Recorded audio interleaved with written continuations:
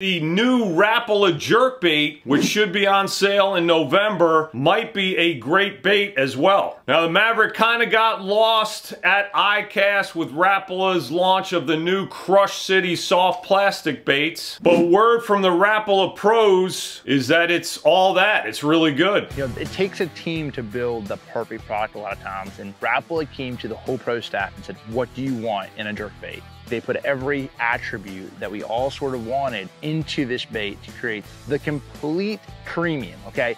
Out of the box, tournament ready bait.